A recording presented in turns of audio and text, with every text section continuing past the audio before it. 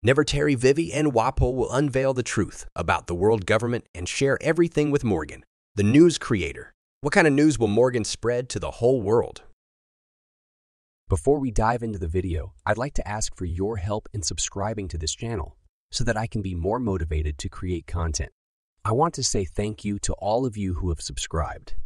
All right, let's dive right into the video. Chapter 1074, Mark 3. The story continues.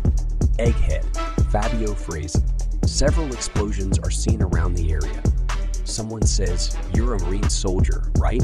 Don't let the government's weapons block our path." It turns out to be the voice of the Cypherpole agents. Several agents are seen unconscious. Someone holding a cannon says, "How dare you!" doing that to our comrades. The man prepares to fire the cannon, but the cannon's attack is easily blocked by a pacifista, using a bubble-like shield. The attack then turns back and hits the Cypherpole agents. They wonder, bubble shield?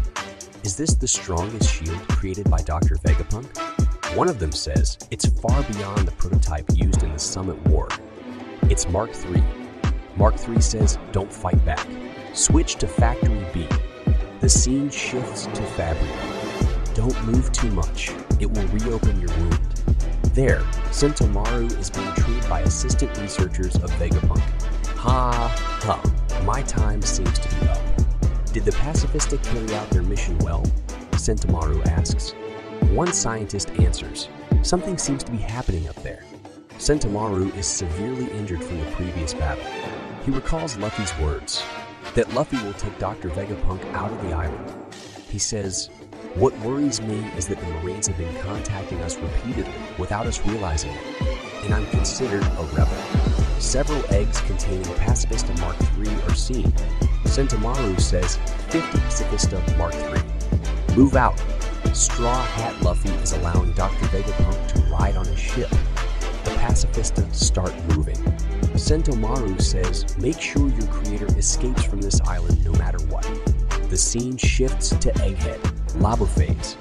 You mean they're not here? They should be in the laboratory, right? Luffy is seen exhausted, along with Chopper.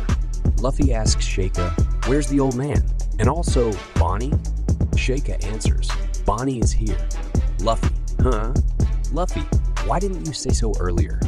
Brook, Zoro, and Stussy have gathered back with the others. Shaka explains that two strange incidents have occurred. First, the main body disappeared. And second, they lost control of the border dome. This means that currently, no one can leave the laboratory. If anyone decides to leave, their body will be burned to death by lasers. Everyone disperses to search for Vegapunk Stella. Zoro asks, "Can I come too, just to find that old man?" But Sanji stops Zoro and says, "Wait, Marimo, you want to search for a missing person? Then who will search for you when you go missing, huh?" As a result, Zoro and Luffy remain in the room, sitting on a chair, and below them, Kaku and Uchi are defeated and unconscious. The scene shifts to Nikki's room. Here, we see Bonnie looking at Father Kuma's past. Bonnie sees a big-bodied child crying, and she approaches him. The child is being beaten by a few others, and he's crying in sorrow. Bonnie runs towards the child, but she can't get closer. Bonnie cries as she sees her father being beaten by those people, and Bonnie falls out of the bubble. The scene shifts back to the laboratory. Pythagoras is seen walking alone, searching for Vegapunk Stella. A sound is heard behind Pythagoras. As he turns his head, an explosion occurs in the laboratory. The scene shifts again on a flying news coup ship. Hoo-ha! Look at this incredible intel that just flew in front of me. Morgan is seen very pleased by the extraordinary news. The government is assassinating Dr. Vegapunk, killing the world's #1 genius. Then he met this guy. Morgan shows a wanted poster of Luffy in Nico mode, and I'm going to title it like this. Yonkou Luffy, the Straw Hat, kidnaps Vegapunk, destroys Egghead, and declares war against the Marines.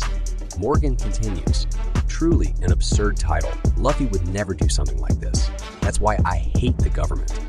Vivi says, "Here we see Princess of Alabasta, Nefertari V, and King of Black Drum Kingdom, Wapol, who have been rescued by Morgans. Morgan says you were just a crying little kid yesterday. Don't pretend to get involved in my business. The person who can shake the world is me. I don't care whether it's fiction or fact. Newspapers are just entertainment for me. To be continued. Thank you to all of you who have watched this video until the end. I kindly ask for your assistance in subscribing to this channel and giving it a like. And also, for those of you who would like to request specific chapters, you can write them in the comment section. Thank you. See you in the next video.